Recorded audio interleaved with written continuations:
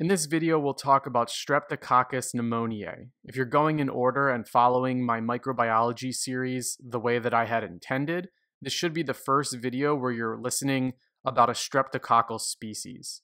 Now recall from the previous video that we made it down the flow diagram and we talked about gram-positive organisms, and then those gram-positive organisms were separated into three broad categories. You see cocci shown here on the left. Those are our spherical type of bacterial pathogens, and I've blacked out the two other larger umbrella terms that describe the shape of the pathogen because we're just not there yet in this series. I then told you that within the cocci category, you can either have catalase positive cocci, which puts you in the direction of all of your different staphylococci, or you can have catalase negative cocci, and that's where we'll pick up today. So I want you to imagine that we're zooming in on this section, which you see here with that fuzzy orange line. We're talking about gram-positive cocci, but specifically we're talking about catalase negative gram-positive cocci. And that pushes us in the direction of talking about all the different strep organisms. So if you follow that orange fuzzy line, you now know we're talking about gram-positive cocci that are catalase negative, and therefore we're only talking about the different types of streptococcal organisms. And I want you to imagine that we zoom in on that catalase negative streptococci branch. In order to further subdivide what species of streptococcal organism we're talking about, we can further subdivide this into three different categories. And the first division will be based on the type of hemolysis that these streptococcal organisms have. So test writers can refer to one of three different types of hemolysis. You can see things that are alpha hemolytic, you can see pathogens that are beta hemolytic, or you can see pathogens that are gamma hemolytic. And you may see gamma hemolytic written as no hemolysis. Those terms are used interchangeably. Alpha hemolysis refers to the partial breakdown of hemoglobin on the blood agar. Beta hemolysis refers to complete breakdown of hemoglobin on the blood agar. And then gamma hemolysis, like I said before, there's no breakdown whatsoever. And looking at these images, you can probably appreciate on the plate the extent to which that breakdown occurs. So beta, you see a lot of it, alpha, you see partial, and gamma, you see pretty much nothing at all. And so when we talk about streptococcal organisms, when you're trying to figure out what type of strep you're talking about, the overall category is gram-positive cocci that are catalase negative, and then the test writer will tell you it's alpha hemolytic, it's beta hemolytic, or it's gamma hemolytic. And then depending on what they tell you, that kind of pushes you in the direction of one of two different types of bacteria in each of those hemolysis categories. So if you're dealing with gram-positive catalase negative strep that is alpha hemolytic, it can be either Strep pneumoniae, which this video is on, or viridans strep. If we're talking about gram-positive streptococci that are catalase negative and that are beta hemolytic, you can be talking about either Strep pyogenes or Strep agalactiae. And lastly, if you're talking about gram-positive cocci, streptococci that are catalase negative and gamma hemolytic, meaning there's no hemolysis, you're talking either about Enterococcus or Strep bovis. Now, within each of these three different hemolytic categories, there are other ways to further subdivide it. So we can go further down this chain, this branch, to figure out, are we dealing with Strep pneumoniae or are we dealing with viridans strep? And the same thing for the beta hemolysis category and the gamma hemolysis category. More on that when we get to those videos on, for example, Strep pyogenes and Strep agalactiae. But since this video is on Strep pneumoniae, we'll focus on this alpha hemolytic category. Now, of course, when it comes to differentiating Strep pneumoniae versus viridans strep, you could figure that out based on either the virulence factors, if the test writer gives you buzzwords. You could figure that out based on the clinical picture. So what kind of clinical problem are we dealing with? Are we dealing with something like pneumonia or meningitis? Or are we dealing with something else that might push us in the direction of viridans strep? But if you're given no buzzwords and you're given no clinical information whatsoever, the way to further subdivide the alpha hemolysis category is to figure out, is the pathogen in question aptotion sensitive, shown on the left, or aptotion resistant, shown on the right. And if it's aptotion sensitive, we're dealing with Strep pneumoniae. If it's aptotion resistant, we're dealing with viridans strep. So just to really hammer this home, we are talking about gram-positive cocci that are catalase negative. Therefore, we're talking about strep. We are talking about alpha hemolytic strep, which tells us it's either strep pneumoniae or viridans strep. And then depending on how it responds to optotion, if it's sensitive to optotion, it's pneumoniae, and if it's resistant to optotion, it is viridans. And that's how you go down this branch, down this tree, to figure out what kind of bacterial pathogen are you dealing with if the test writer is going to be a complete jerk and not give you any buzzwords whatsoever. Now, I want you to have an easy way to memorize this. So when I look at pneumoniae, there's an O in it. When I look at viridans, there's an R in it. So the O in pneumoniae reminds me optotion sensitive.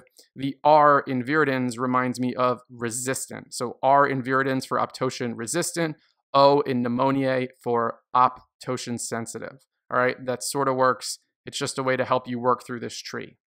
Now, today's video is obviously about strep pneumoniae, so let's talk about this pathogen in particular. As you've seen already, it is a gram-positive cocci that is catalase negative, it's alpha hemolytic, and it's optotion sensitive. And of course, as we just talked about on the last slide, that optotion piece differentiates strep pneumoniae from strep viridans in the absence of any other buzzwords or clinical information. The really high yield thing to know about strep pneumoniae is that it's encapsulated, and we'll talk about that more in just a few slides, but that capsule is made of polysaccharides and confers the ability of strep pneumoniae to be highly virulent. Shape-wise, strep pneumoniae are described to be lancet-shaped diplococci that can occur in chains, and that whole phrase is a buzzword that's super, super high yield, okay?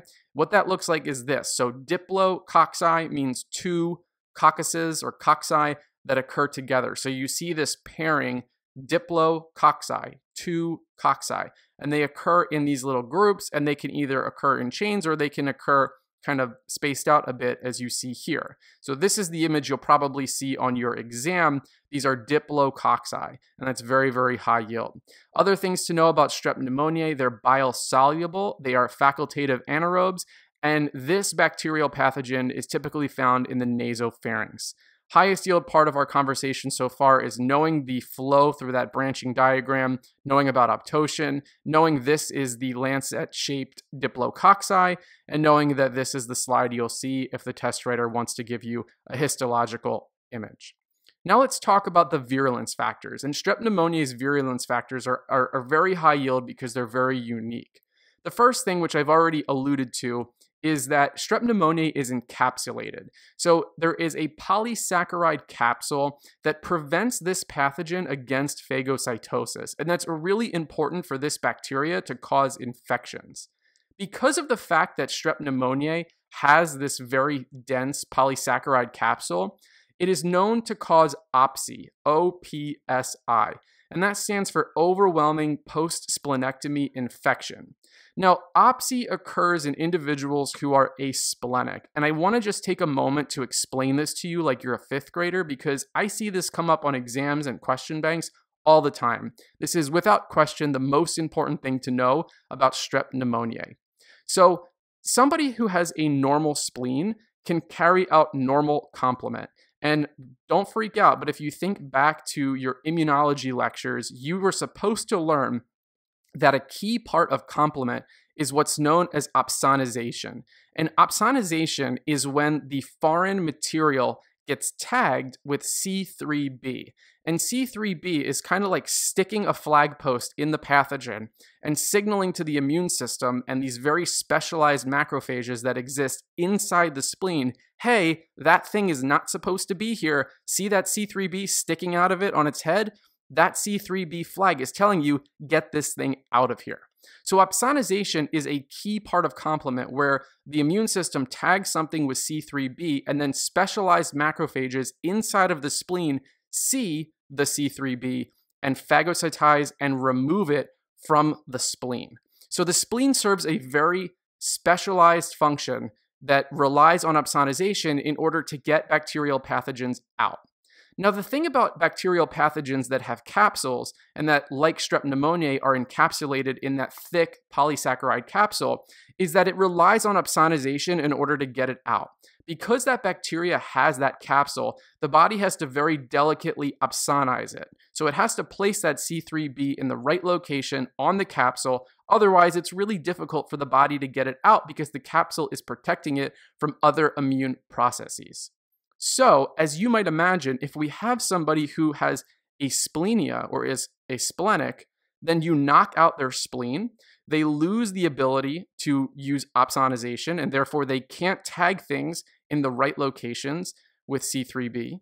And therefore, those specialized macrophages that carry out phagocytosis after seeing the opsonization and after seeing the C3b, that never takes place. And so somebody who is a splenic can be a splenic due to either what's known as anatomic asplenia or functional asplenia. And again, I'm just over-explaining this because I think this is really important to understand. Anatomic asplenia is when you lose your spleen because it's been surgically or physically removed or altered. So let's say that somebody is involved in a car accident. Something that's really high yield to know is that if people are involved in a motor vehicle collision, the steering wheel pressing against their kind of mid to upper abdomen can cause a splenic rupture, which might require surgery to remove it. So first bit of high yield information here, and my little high yield aside, is knowing that in a motor vehicle collision, if that steering wheel bumps into your mid to upper abdomen, one of the common injuries we see is injuries to the spleen. And so surgically, if the spleen gets removed, you are anatomically asplenic. You don't have the spleen. Therefore, the body cannot opsonize these capsulated organisms like Strep pneumoniae. Functional asplenia is the spleen is still in the body, but it doesn't work. So functionally, it's not there. And we see this classically with patients with sickle cell. So in sickle cell, if there's an occlusive crisis in the spleen and you lose the ability to use that splenic tissue like you otherwise normally should, then functionally, although the spleen is still in the body, it's just not working. So in any of these cases, anything that affects the spleen can affect the body's ability to carry out opsonization. Therefore, complement can't occur correctly because C3b can't be tagged on the encapsulated organism. The organism cannot be phagocytosed by the specialized macrophages, and obviously you get infections. So if you're taking USMLE, COMLEX, or whatever other in-class exam you're on, and you have a patient that is concerning for some type of anatomic or functional asplenia, and then all of a sudden they develop symptoms like fever, fatigue, malaise, sepsis, or they die, you want to start to think of encapsulated organisms. So that was a big aside. I know that I over-explained that, but it's a very high-yield concept to understand. Strep pneumoniae's capsule is highly virulent. So this causes infections in patients who have problems with their spleen. Now, the other virulence factor that we need to talk about is what's known as IgA protease. IgA protease, as the name implies, cleaves mucosal IgA. And recall that in the mucosal areas of the body, IgA is located there to help fend off infections. And so it shouldn't be surprising to you to hear that Strep pneumoniae can cause MOPS, M-O-P-S, meningitis, otitis media, particularly in children, pneumonia, and sinusitis. And if you look and think about it, what do all of these infections have in common? Well, they're all the result of potential mucosal infections. So the sinuses, the lungs, the ears, and the brain. These all have mucosal interfaces, and so the fact that Strep pneumoniae has an IgA protease makes it highly virulent and highly likely to infect through these routes of entry because it's cleaving mucosal IgA. Now, all of this stuff is really important to memorize, and I have an awesome mnemonic. Instead of saying Strep pneumoniae, I want you to think Strep pneumopsiae. And the pneumopsiae, M-O-P-S-I, tells you two things. One, it has opsy in the name, so it reminds you of overwhelming post-splenectomy infection. And it has MOPS in the name, so it reminds you of meningitis, otitis media, pneumonia, and sinusitis. Last thing I want to throw in here, because it is a buzzword that shows up on exams pretty often, is if they give you rust-colored sputum, you want to think Strep pneumoniae. For some reason, the pneumonia that Strep pneumoniae causes is classically associated with this rust-colored sputum.